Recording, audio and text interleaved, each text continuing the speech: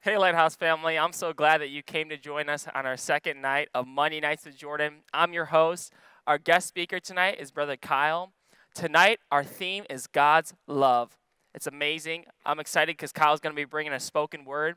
But before I say anything, I want to say please like, comment, and share this post. You may never know who sharing this post will bless because there's people out there who are looking for someone who can be ministering to them. And I encourage you to share this post because someone may need it on the other side and it could bless their heart. So please share this post, allow others to receive it. But before we do anything, too, I want to say if anytime during this broadcast you want to give, all you got to do, it's easy, just text Love Lighthouse to 77977, or you could just type in Lighthouse Church of All Nations, click online giving, and you could give right through our push pay program. So right now, without further ado, Brother Kyle is going to bring a spoken word. I'm so excited. You've got the floor, Kyle. Praise the Lord, Lighthouse family. I'm going to be doing a word on God's love, and I'm just so thankful to be doing this. So let's just get right into it.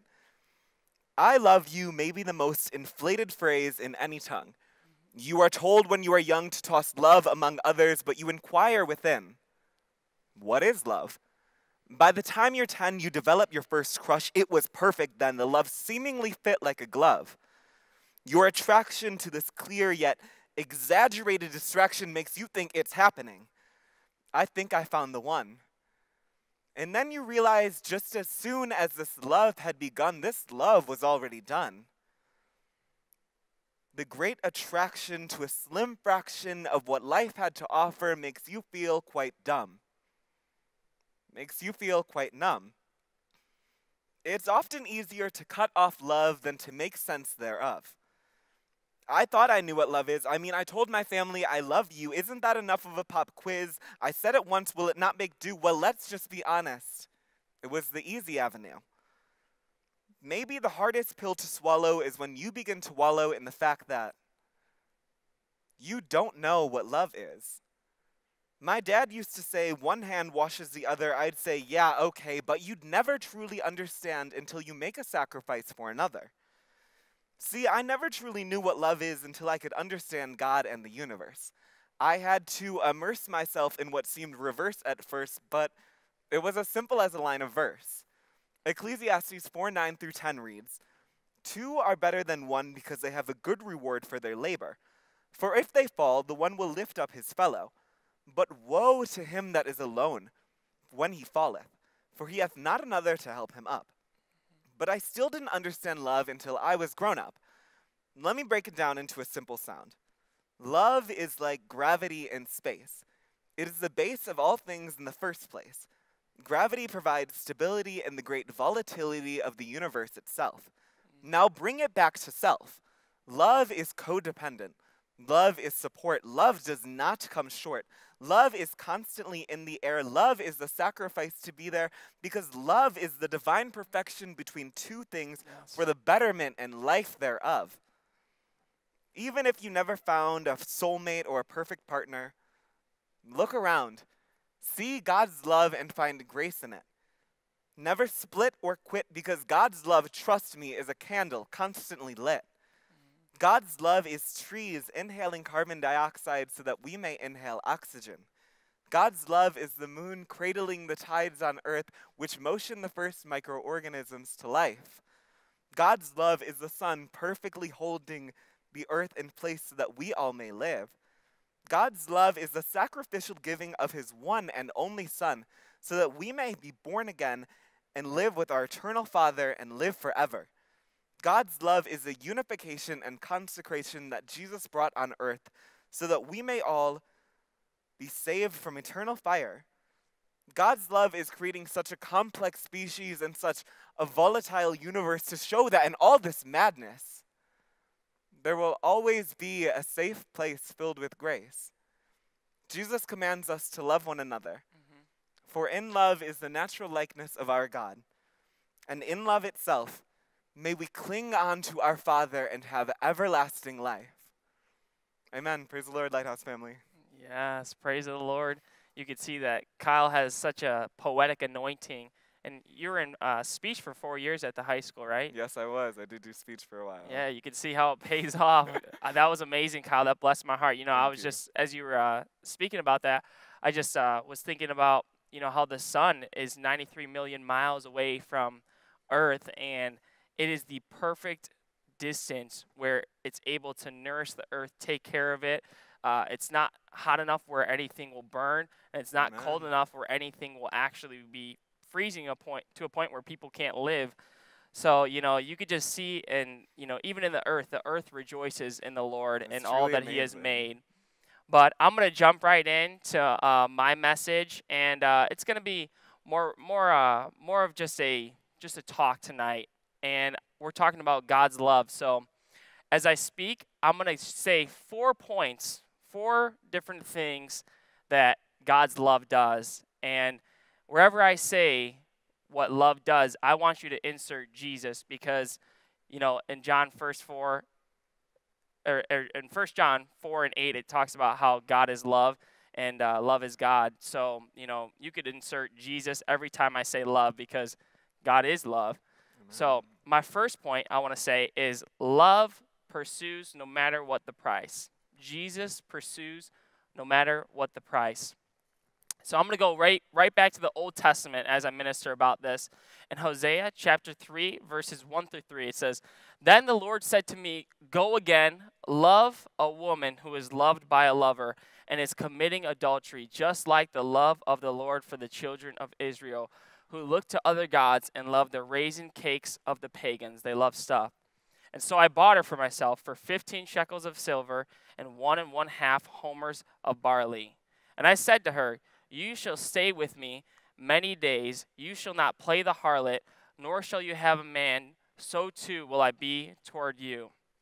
See, I don't know if you know the story of Hosea, Kyle, but in Hosea it talks about, Hosea is a man of God, and God says to Hosea, "Hosea, I want you to marry this prostitute, a full-on prostitute." And Hosea follows God's lead. Hosea ends up having 3 children with Gomer, and their life is being made together. They start to grow together.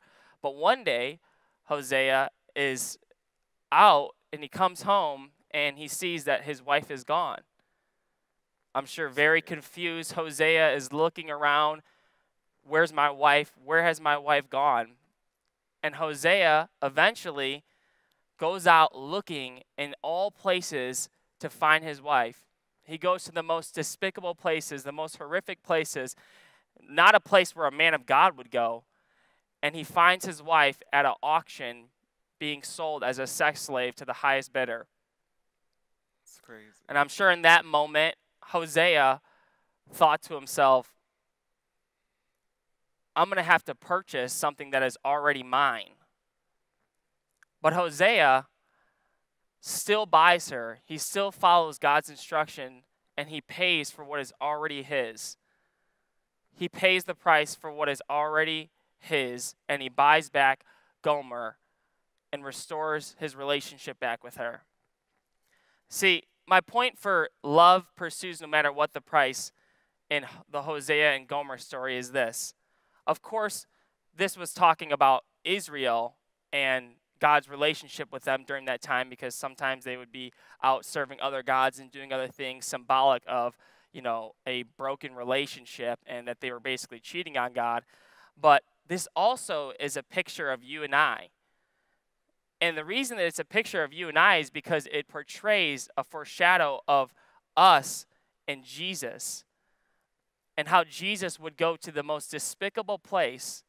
He would pursue no matter what the price, and he would follow through to be able to come and to save us.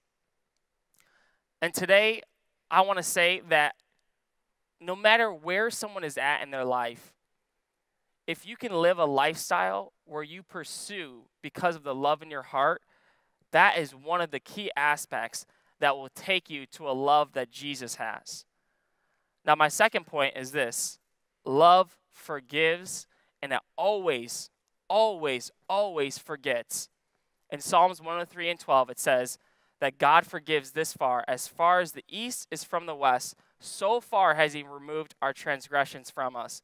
Meaning that the way that God forgives is God forgives and he doesn't remember what you did in the past. He forgives you because that is his way of showing us he loves us, but in a position where he forgets it. You know, oftentimes in this generation, I hear this, and I'm sure you do too sometimes, Kyle. I'll forgive them, but I'll never forget what they did. Yeah, I hear it all the time. But that's not the love that God has for you. And that's not the way that you're supposed to love on your brothers and sisters. You have to be able to live a lifestyle where you forgive and you always forget, because that's the way that Jesus loves. See, the thing is, unforgiveness, people think that unforgiveness, is something that is just okay to live with. Well, what they don't realize is unforgiveness creates a seed of bitterness in your heart. I've done it before, and it creates a seed of bitterness in your heart where it actually affects you more than it affects the person that, has victimized you. So what my point of this is, forgive and always, always forget. Because if you're forgiving in a way that you're not forgetting the way that Jesus did. And if any of us lived a way that type of way, and God was a harsh God, we would never be able to make it. So apply forgiving and always forgetting to your life. My third point is this: love looks past your wrongdoings. Jesus looks past your wrongdoings.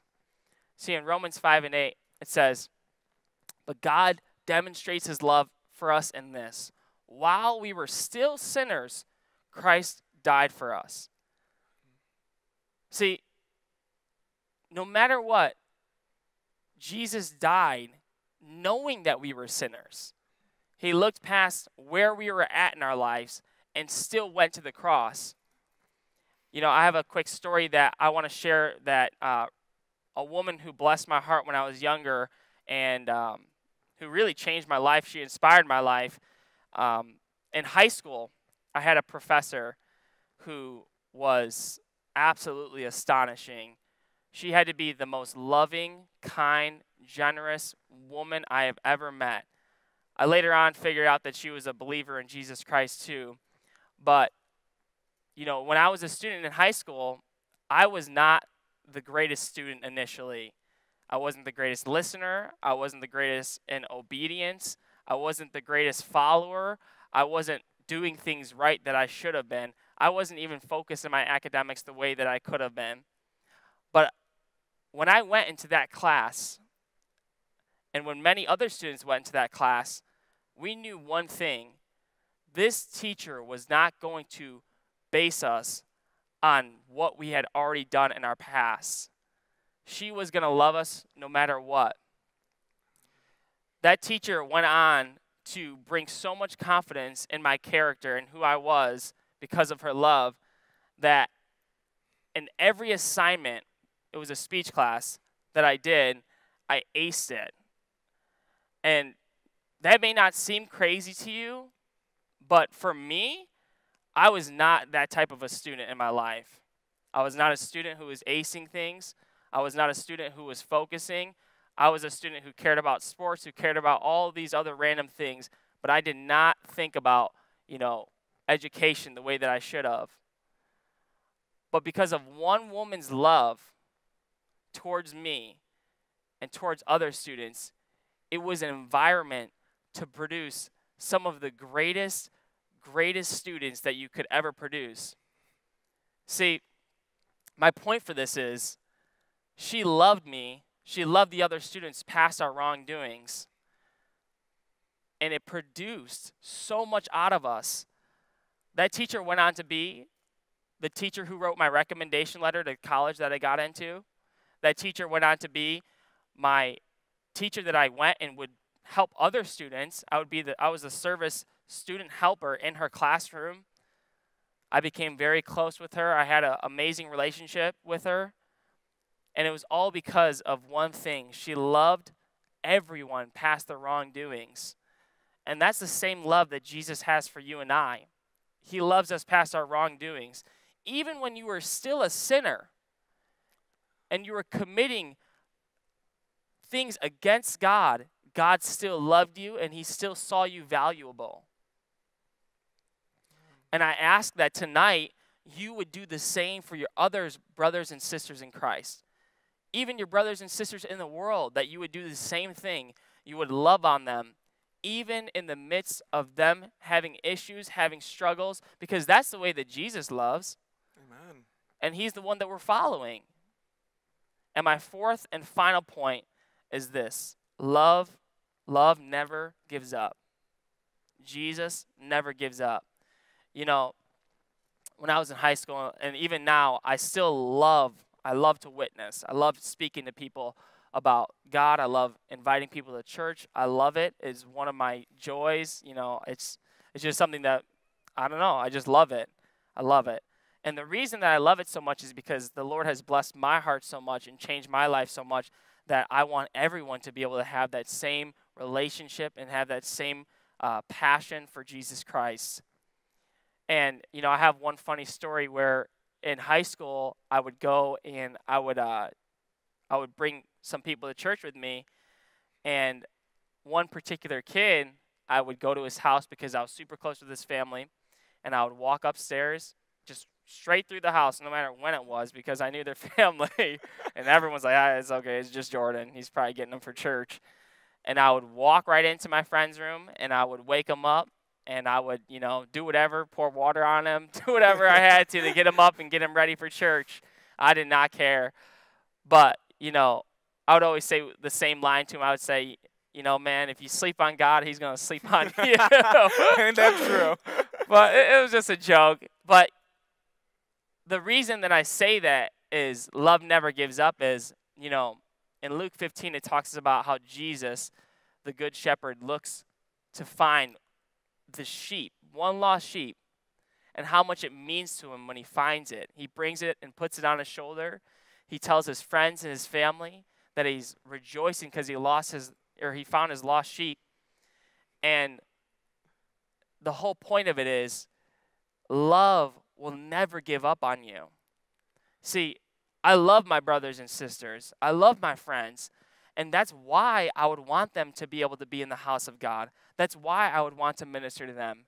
Because I know that I could not live to see if they didn't make it.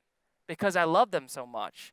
In the same way, Jesus loves us so much that he would not be able to stand if we weren't able to make it. Or if something happened and someone wasn't able to make it. So if there's someone that you're praying for, or there's someone that you're believing that God's going to save, he's going to deliver, he's going to set them free, I'm telling you right now, don't give up. You know, that young man, he is now saved, baptized, filled with the Holy Ghost, and now he's looking to have his entire family saved, baptized, filled with the Holy Ghost. He's an on-fire believer for Jesus Christ, and his life has changed. And I don't know where he would be at if I wasn't doing these things. I'm sure the Lord would send other laborers too. But sometimes you just got to go the extra mile, because if you truly have love for those people, then love will never give up. And you should never give up on those people. I'll close with this. You know, my whole life I used to think that love was just an emotion. And love's not just an emotion. Love is actually a devotion. You have to devote to it. You have to wake up and just devote that you're going to love that day. Because that's how love works. You know, in the hard times, and the days that you don't want to, and the days that things are happening, you have to keep on loving. Why? Because love never fails. True. Love is the greatest strong force of God. For God so loved the world that he gave his only one and begotten Son, that whosoever would believeth in him shall not perish, but have everlasting life. See, the key word there is love. God loves you. And God paid a price for your life. God is love, and love is God. And as a believer, if you are truly a believer in Jesus Christ, you have to have love. You have to pursue, no matter what the price, for your brothers and sisters, because that is the love of God, and that is what God wants for us. So right now, I want to pray. I want you to, if you could drop any prayer requests in the comments, drop them, and I'll pray for anyone who's dealing with love, who's dealing with issues, who's dealing with anything in particular. But I want to pray right now that God would fill you with his love. He would fill you with his peace. He would fill you with his joy. He would touch you no matter what is going on in your life. I pray right now that the love of the Father would come upon you so heavily that you wouldn't have room to contain it, that you would be leaping for joy, that you would be able to see God and for who he truly is in his word, and that you would be consumed by his love now and forever. In Jesus' name. Right now, I also want to pray if there's anyone who has yet to give their life to Jesus Christ, just repeat after me. It's simple. Dear Jesus, Dear Jesus, come into my heart. come into my heart. Fill me with your love. Fill me with your love. Fill all of my voids. Fill all of my voids. I'm sorry for anything I have done against you. I'm sorry for anything I have done against you. I'm willing to turn for you, Jesus, I'm willing to turn for you, Jesus, and follow you all the days of my life. and follow you all the days of my life. Amen. Amen. Well, I'm so glad that you joined us tonight for our second night of Mondays with Jordan.